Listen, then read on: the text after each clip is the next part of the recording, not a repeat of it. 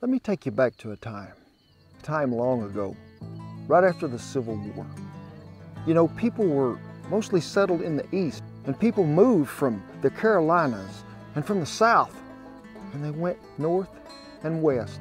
Now this was land that really hadn't been settled, but this is land that people thought, I can farm on this land. I can raise a family on this land. So there was a great expansion of people that left country to go make a new start. As times went on, there became a need for people to have more to eat than what they had. There wasn't a lot of stuff like beef running around out there in the Great West that was wild. But after the Civil War, because there was no one that had took care of these cattle for 5 and 6 years, there were abundance of longhorns. South Louisiana, all through across Texas, northern Mexico, into New Mexico, Texas, Oklahoma. Now there were some folks got together one time south of San Antonio, and they were talking about, you know, let's gather them up, because the price of these cattle in South Texas were anywhere from $12 to $14 a head. A man had read an article in the newspaper. In Chicago and New York City, cattle could bring as much as $40 a head. How are we going to get them up there? You know how many miles it is from San Antonio to New York City to try to drive cattle that far? So we needed somebody to come along all through this time and have us what? A trail, a mapped out place that we knew we could go. It was the Chisholm Trail, named after Jesse Chisholm. He was a man that had been down this trail, a man that knew cattle, a man that knew all about the land that they were going to be in. He knew where you could stock that wagon when you took it down the trail, whether it be at the Fleetwood store or plumb into Abilene, Kansas. Why Abilene, Kansas, you say? There was a railway that had come in there, a center hub. Now we didn't have to take cattle to New York City or Chicago, because you could take them a little over 620 something miles, put them in a set of pens, they sorted them off, loaded them in rail cars, and they went. Now, we talked about the Chisholm Trail, and for years, cattle went up and down it. 2,500 head, and maybe there's 2 to 3 bunches a year. You're looking at close to 10,000 head of cattle. This Chisholm Trail, folks, didn't actually wear out, it was grazed out. Later on in the cattle drive area, there was the Great Western Trail. But as that trail even played out a little, the Goodnight Loving Trail. So there was many trails here that took cattle to the north, but they were all for one purpose, to feed the great expansion of people. The railhead changed the cattle business more than anything in the late 1860s, early 1870s. There was record of some herds being over 2,500 head large. Now, with that many cattle and you're taking them up a trail, you're going to need somebody to gather them all up. They were cowboys. Now, cowboys really ranged in age most of the time from, I would say, 17 to 35 or 40. Sure, there were some old timers there, but them old timers became the cooks. They became the trail boss. And there was usually 12 to 15 that would push these cattle north. And you got to feed them. And that's when it came about. The chuck wagon, the first Meals on Wheels ever invented. Get you a good old set of mules there and hook them up, and you would head out. Now, the cook was going to stock that wagon before he left, and we're talking about pounds upon pounds of flour, coffee, beans, sugar, hardtack. We might have some dried meat. And typical days were going to be anywhere from 12 to 14 miles.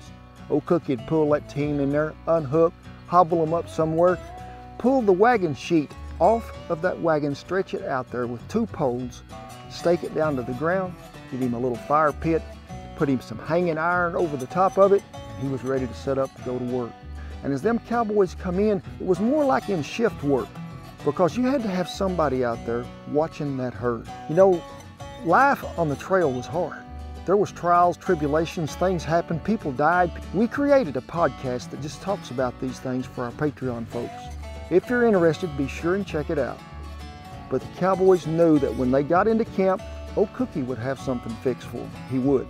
Might not be the greatest meal in the world, but they was going to eat supper. Then what? He'd be ringing that dinner bell. Early in the morning, 4 o'clock, he'd be clanging that old triangle. Get out of bed, boys, or I'm going to throw it out. Here they'd come. Guess what was on the menu? Coffee, beans, and biscuits. Now, coffee back then made the same way we make it today, just good old boiled coffee. But I guarantee you it was a whole lot stouter than what we make today.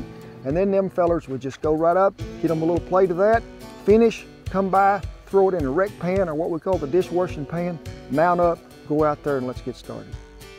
Cookie'd have somebody a lot of times help him break down camp, catch the mules, hook up the team. We're headed off.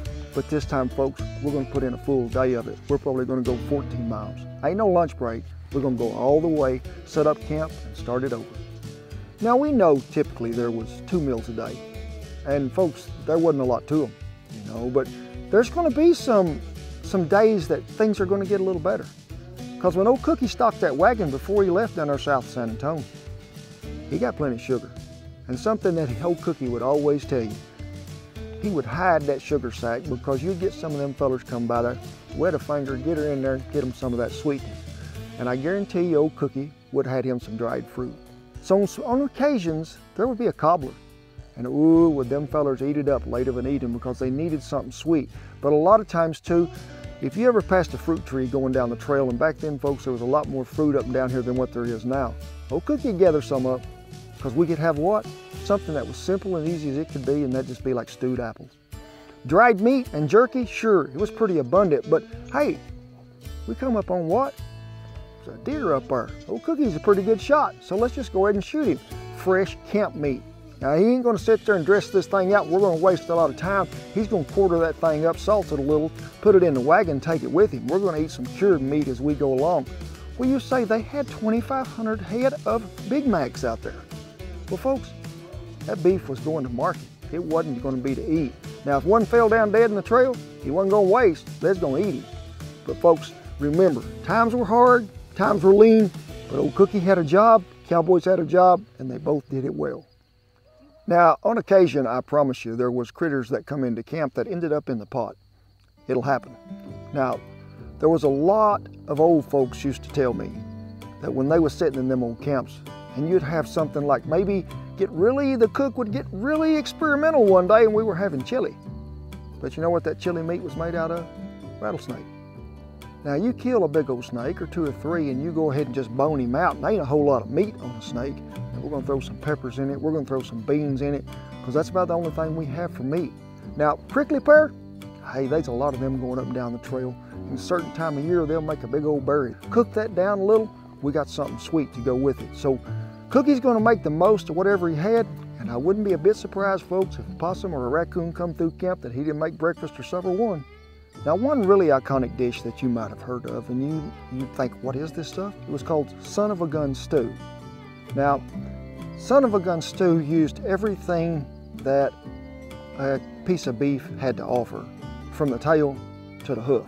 It's not the good stuff that you're thinking, well, we'll have ribeye in there, we're gonna have a New York strip.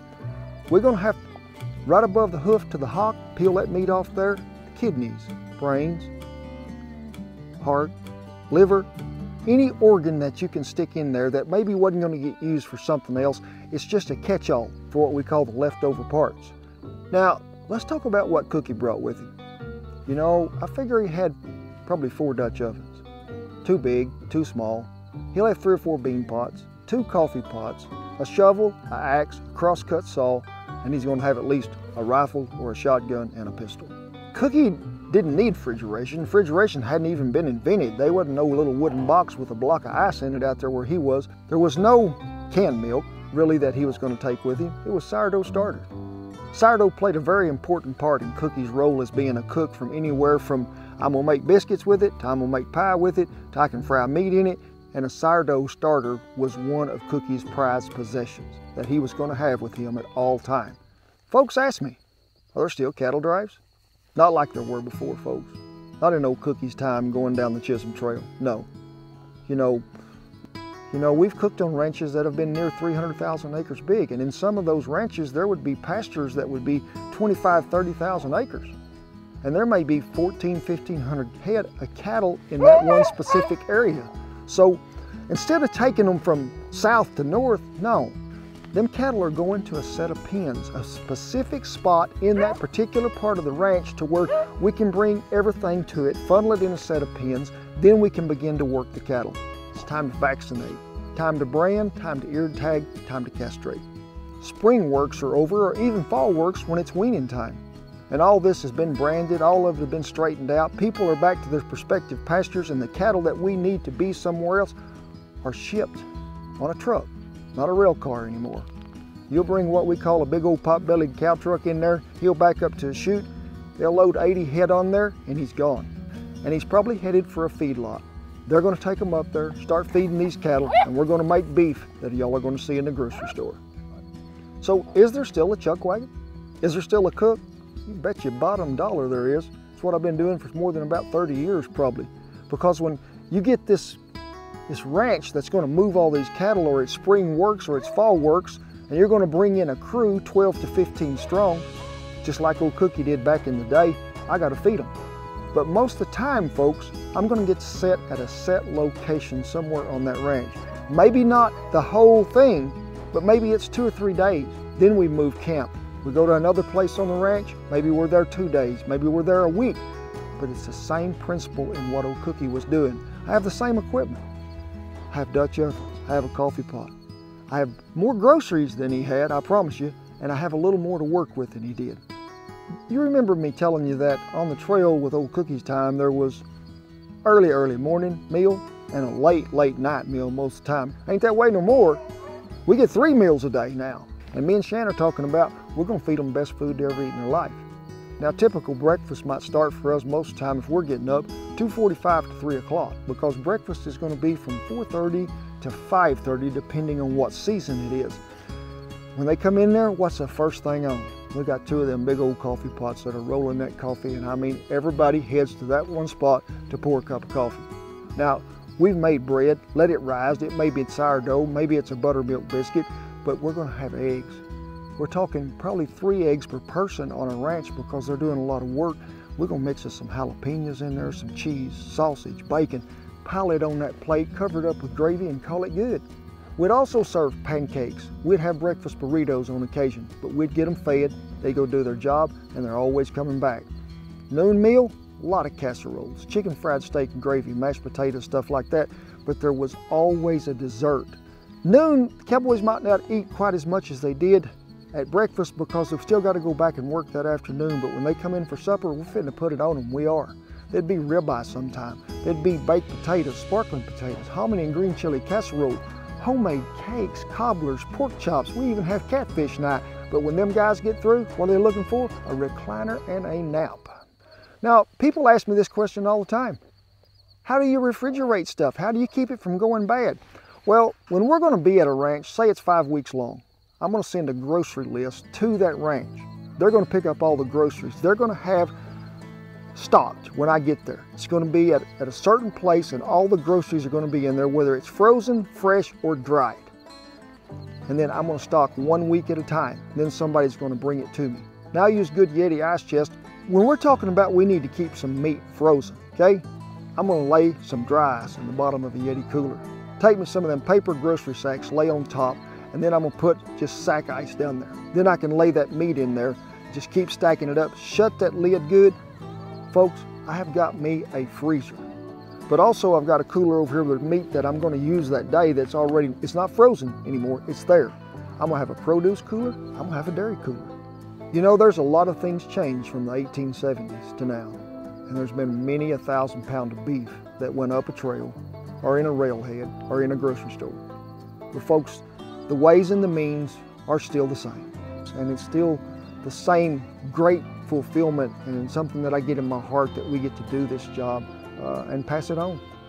And we're honored and we're privileged that we get to still serve in this purpose, to pass on something to another generation maybe, that hey, we're following in the footsteps of some of the greatest people in the world, whether they was horseback or in a wagon seat. I commend them, I do. And it is with pride and honor that I salute that flag over there and all the veterans and servicemen and women that have kept it flying free. We appreciate you, one and all, we do. For the rest of you, hey, we hope that you enjoyed this little backup in history and going down trail that was then and now. Thank you, each and every one. God bless you, and remember, cowboys and beef, you gotta have them both.